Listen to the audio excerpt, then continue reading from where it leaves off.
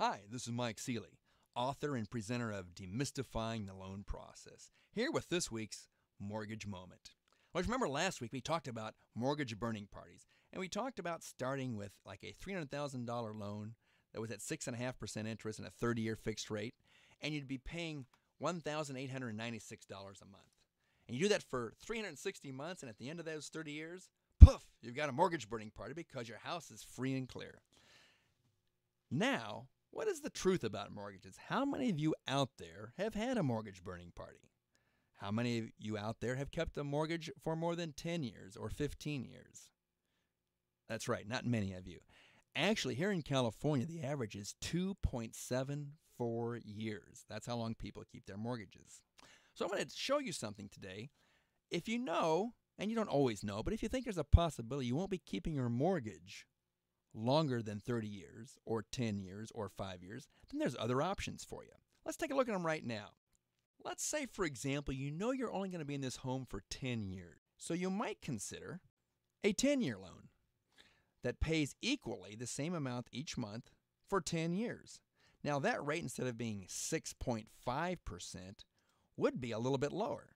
It would be something along the lines of 6.375%. And what would that payment be?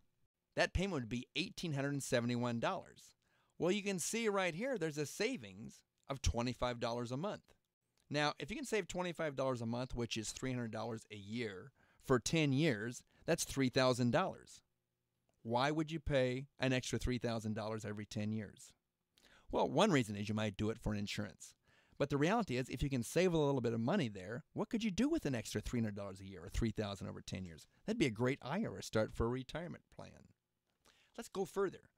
What if you knew that you were going to keep the mortgage only 5 years? Do you think the rate would be better? Right, you are. That rate could be as low as 6.25%. And again, these aren't exact numbers, but it will probably be lower. Again, how much would that payment be? You would have a payment in that case of $1,847. Now, there's another savings of $24. Now, is that worthwhile? Another $280 a year? Probably so, or actually $290 a year.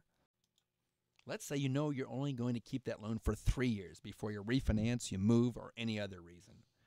Guess what? Again, because you're guaranteeing that you'll make payments for 3 years at this low rate, that low rate would be 6 1/8%. Wow, that's another savings. How much is that savings? Well, your payment would be $1,823, an additional $24 of savings. So as you can see here, we've jumped from $1,896 all the way down to $1,823. A total savings between these two of $73. That's almost $1,000 a year if you know you're only going to need that loan for 3 years. Now, many of you out there in the crowd are saying, well, that's fine, but what happens when that arrow hits the end? That's a great question. That's a great question. And what happens is the rate generally becomes an adjustable at that time. It could go up or it could go down. All three of those have that possibility. So for you conservative-minded out there, actually staying with the 30-year loan is, in a sense, an insurance plan. That in case you don't refinance or you don't move, then you've got the security of knowing what your payment will be forever. But for the most people who know the reality of life, there is constant change, then saving some money, anywhere from $300 to $600 to $1,000 a year, is quite worth it. What could you do with that kind of extra money? Invest it, buy a nice dinner, help your kids through college. There's many possibilities. And that's what you're going to look at, these crossover points. I'm going to go further into crossover points next week when I talk about individual numbers here and tell you, when is a 7% loan better than a 6.5% loan? I think the answer just may surprise you. Well, thanks for visiting this week's Mortgage Moment. And again, I'm Mike Seeley, author of Demystifying the Loan Process.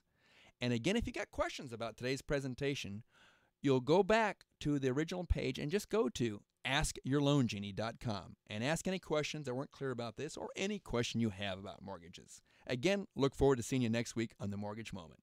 Goodbye.